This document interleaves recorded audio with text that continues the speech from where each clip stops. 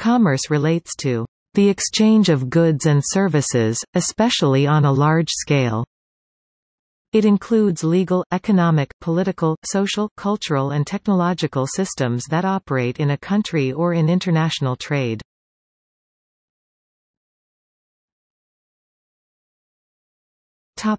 Etymology. The English-language word commerce has been derived from the Latin word commercium, from cum, together, and merx, merchandise.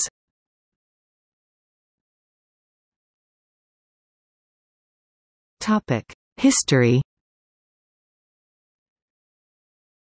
Some commentators trace the origins of commerce to the very start of transactions in prehistoric times.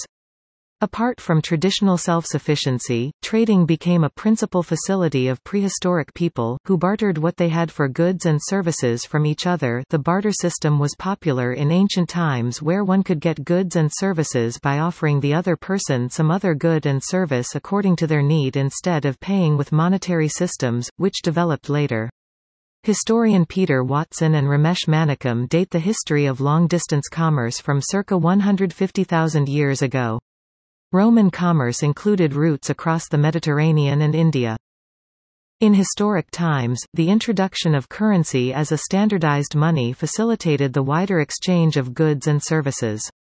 Numismatists have collections of tokens, which include coins from some ancient world large-scale societies. Although initial usage involved unmarked lumps of precious metal, the circulation of a standardized currency provides a method of overcoming the major disadvantage to commerce through use of a barter system, the double coincidence of wants, which means if someone wants something from a person, that person should also be in need of a thing or a service which they can provide, necessary for barter trades to occur.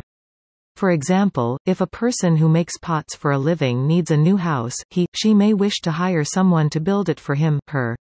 But she cannot make an equivalent number of pots to equal this service done for him, her, because even if the builder could build the house, the builder might not want many or need any pots. Also, the barter system had a major drawback in that whatever goods a person get as payment may not necessarily store for long amounts of time. For example, if a person has got dozens of fruits as his payment, she can't store fruit for long or they may rot, which means a person will have to bear a huge loss. Currency solved these problems by allowing a society as a whole to assign values and thus to collect goods and services effectively and to store them for later use, or to split them among minions.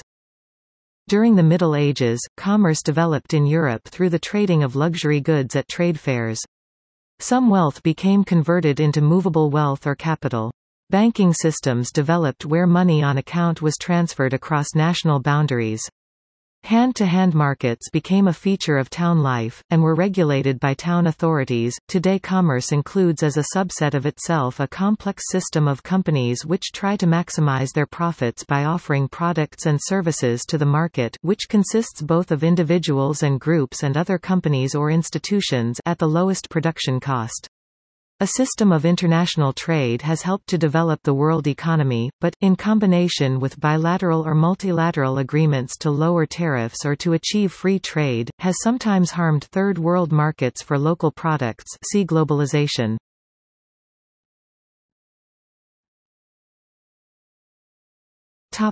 See also: